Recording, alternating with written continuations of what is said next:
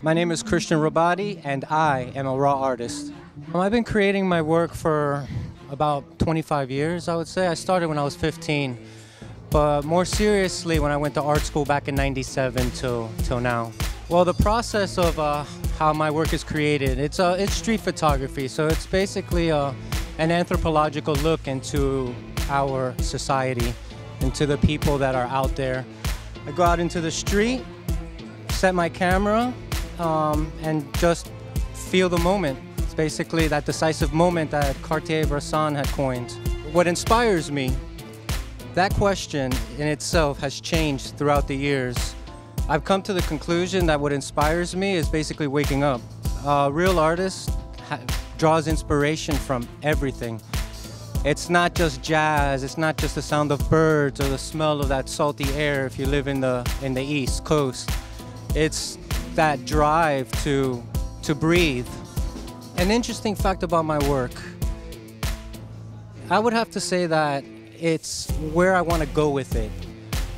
The process has the foundations of the classical, the pioneers of street photography. But I'm the kind of person that inside me, and when I teach it to my students, is that it's important to use the pioneers, the classics, as a foundation only and take it to the next level. We do live in the 21st century. We do have a little bit of technology. I'm not saying to have technology hold your hand. You still have to hold technology's hand.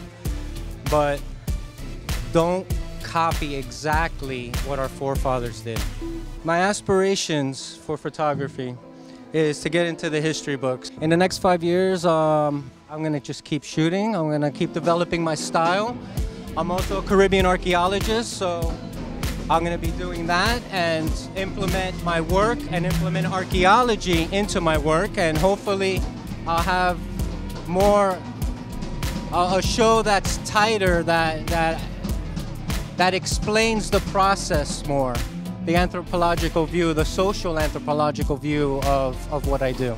Well, you can check out my website to find information on my work. It's www.robottiphotography.com.